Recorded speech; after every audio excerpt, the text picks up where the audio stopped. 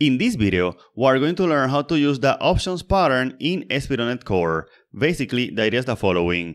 We know that we can use configuration providers so that we don't have to hardcode certain values in our C# applications. For example, here we have a connection string, we have here a DB and Redis connection, and it is not a good idea to have this hardcoded in our C# code, but instead we should have it in configuration providers like a JSON file, an environment variable, and things like that. That is great because that allows us to change those values when we want, and also it allows us to have different values for different environments. Again, that is all cool, and typically in order to retrieve these values from these configuration providers, we use the IConfiguration service. For example, here we have this app.settings.json, we have this connection string, and let's see that if we want to get this DB connection, we can come here to the program class, and we have this app.get connection string, we use the IConfiguration service, and then we say configuration, get section, connection strings, get value of type string, DB, and then in here we have that value. We can see that. Let's press Ctrl F5, let's come here to the HTTP file, and let's see that we have this URL here, which means that I can do a request to that endpoint. Let's send the request, and let's see that indeed we have this is a connection string, which is the value that we have here. That is all great, but I don't like to have to hardcode the section name, the key name here. There must be a better way, and there is with the options pattern. But before that, if you want to learn more about how to build web APIs using ASP.NET Core, buy my Udemy courses today. I have a course on minimal APIs with Entity Framework Core and another course about building web APIs using minimal APIs and also Dapper. In that course, we use store procedures. Link with a discount to these courses in the description of this video. Alright, so back to the tutorial. So in order to use the options pattern, we have three choices: the IOptions service, IOptionsSnapshot, and IOptionsMonitor. And in this video, we're going to learn about those three. So let's get started with the basics. The idea is that with the options pattern, instead of having to use these hard-coded strings here, we can use classes that will represent these values that then we can reuse in our code. Let's see that. Let's, for example, make a class that will represent these values that we have in this section, the DB and Redis connection. Alright, so for that, I like to create a folder that will contain those classes. I'll call it configurations, and then I will right click on here and create a new class. I will say connection strings, and I call it connection strings because that is the name of the section. It is not mandatory to do it like this, but I like to follow this convention. So let's click on add. And in here, I like to put the name of the section that this class will be bind to. So let me say here, public const string section, and then in here, I will put the name of the section, which is connection strings. So let me put this here. Alright, so after that, I will put here two properties, one for each value. So here we will have DB, which is this value that we have here, this key, and then Redis. So let me say here, let me clone this and say Redis. Now, something else that I want to do is that I want to make these values required, which means that if they are not present in any configuration provider, then our application will not even start up. Alright, so now let's configure this connection strings class. Let's come to the program class. Let me come up here after var builder. I will say builder services add options, and I will say here the name of the class, which is connection strings, and then I will say here bind, because I want to bind this class with a section of my configuration providers, in this case to this connection string section. But instead of hardcoding that here, I will use this value that I put in the class. So let me say here builder configuration get section, and I will say connection strings dot section.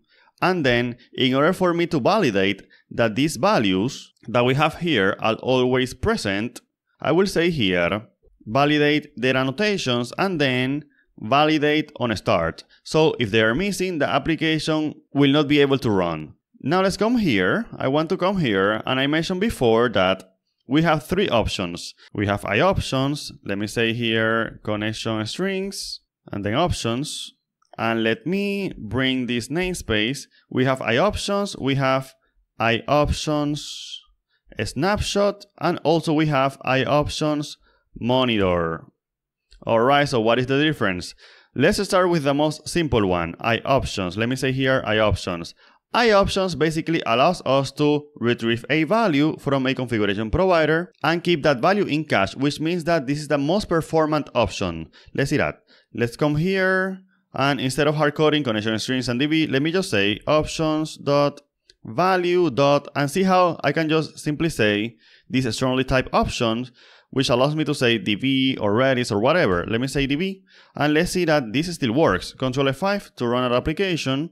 Let's come here, and let's see that if I click on send request, we're going to get back this. But as I mentioned before, IOptions keep the value in cache, which means that if I come here and I update this, let me save, and let's see that in here, we get back the same value.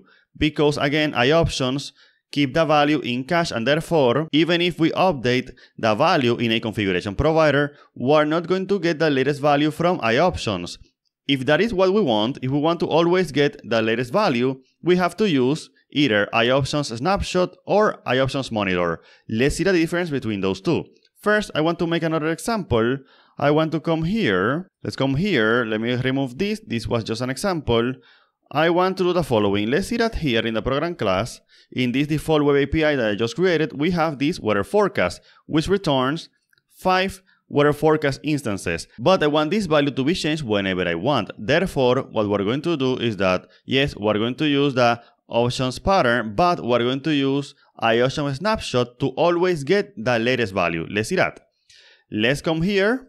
Let me say here, API configurations. Let me put a comma here. Weather forecast to return, and I will say 5, for example. Alright, so I will copy this. Let's come here. Let me create a new class API configurations. Please notice that we can make a new class for each section that we have. So let me say API configurations.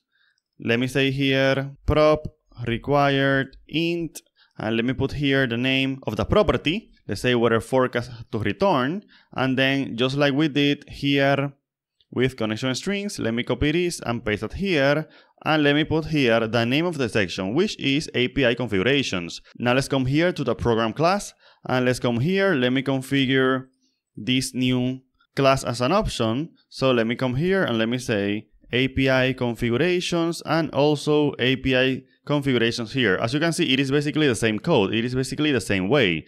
Now let's come here. Let's come to this endpoint, and let me say here, instead of IOptions, I want to use IOptionsSnapshot because I want to always get the latest value, which may change in between one HTTP request and the other. So let me say here, IOptionsSnapshot, and let me say API configurations. I can name it option snapshot, and then let me say here, var weather forecast to return equal to option snapshot value weather forecast to return, and then let me put this here, and let's say Control F5 to compile my application. Let's come here. Let's see that indeed we get back 5 instances of the weather forecast class. And now if I come here and I change this, for example, to 3, let's save, and let's see that I don't have to recompile my application.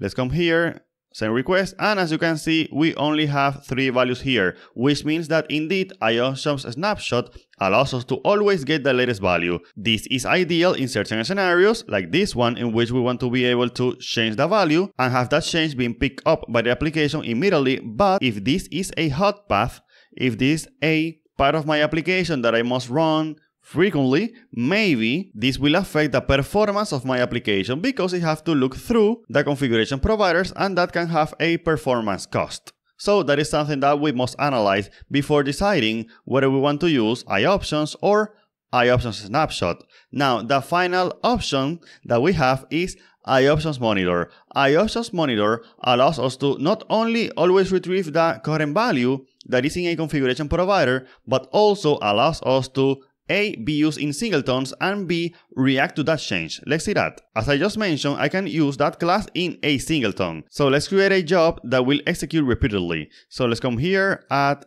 new folder, jobs, and let me say right click, add class, recurring task.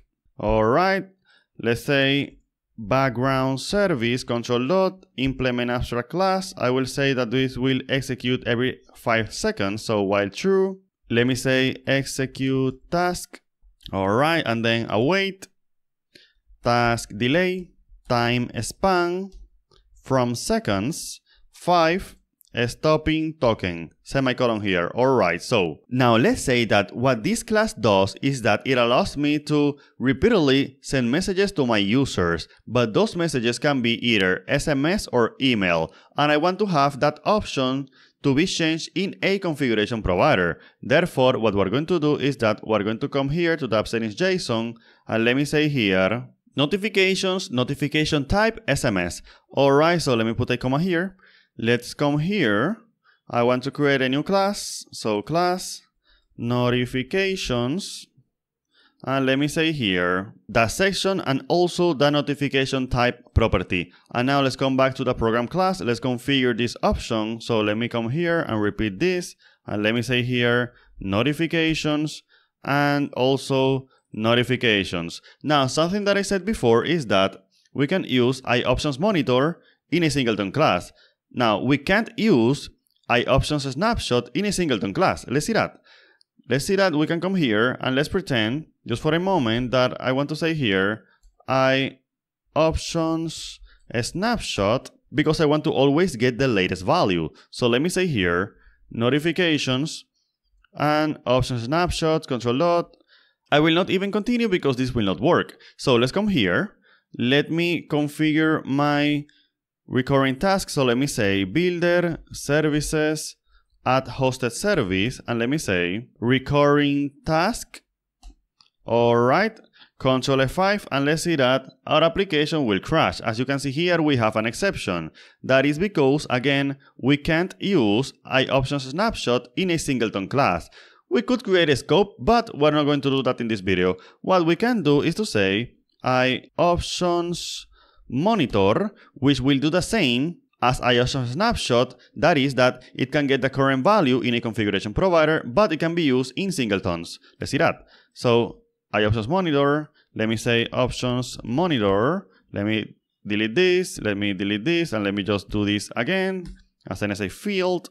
Now let me say here, var notifications equal to OptionsMonitor current value. And then in here, I can write on the console, for example, the notification type is notifications notification type. Now let me press Ctrl F5 to run my application, and let's see that if we drag this over here, we have SMS every 5 seconds. Excellent.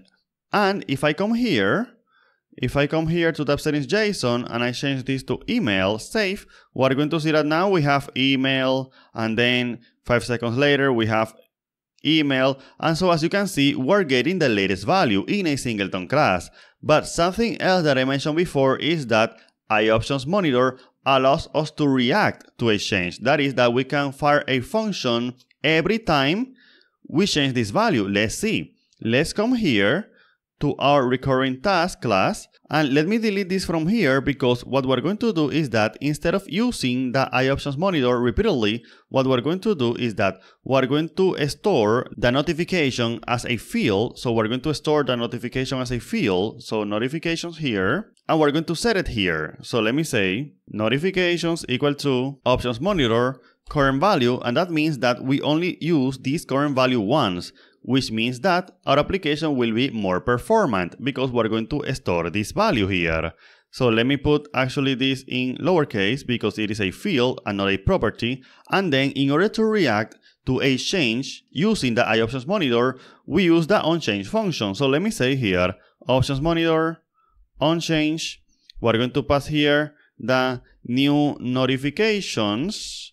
And something that I like to do is that I like to say if new notifications dot notification type is different than the current value, then only then, if they are different, is that we're going to fire our custom function. And that custom function or functionality is going to be a simple console log. The notification type has been updated to new notifications dot notification type. Excellent. And then after that, of course, we have to update our field. So let me say here, notifications equal to new notifications. All right, and this should be good. we're good to go. Control F5 one more time, and let's see that now. Yes, indeed, we always get the latest value. As you can see here, we have email, but if I change the value, we are also going to fire this custom functionality that we have here. This could, for example, notify us about that change, maybe send us an email, maybe store something in the database or whatever. Let's see. Let's come here. Let me change this back to SMS, save. Let's come here, and indeed, we're going to see that we have the notification type has been updated to SMS, and then we have the notification type is SMS repeatedly every 5 seconds, which means that indeed in this video we learn how to apply the options pattern in ASP.NET Core, and we have 3 choices. We have IOptions, IOptionsSnapshot, and IOptionsMonitor, and we learn how to use these 3 options and their differences. Thank you.